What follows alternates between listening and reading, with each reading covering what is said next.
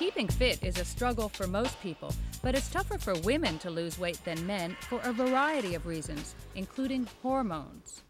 Men have 20 to 30 times the muscle building potential of women because of the hormone testosterone. Therefore, men burn much more calories on a daily basis than women do.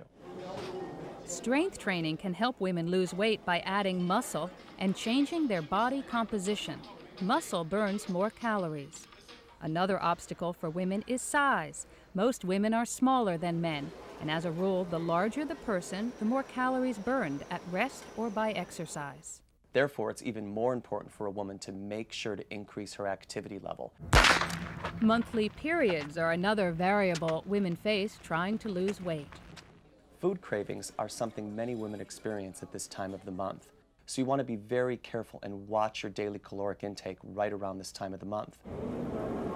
As women approach menopause, they lose almost twice as much muscle as men, and that lowers a woman's calorie burning potential. Many women have expressed to me that their old dieting tricks aren't working, and they're right, because at the onset of menopause, their metabolic rate is really diminishing as their lean muscle tissue diminishes.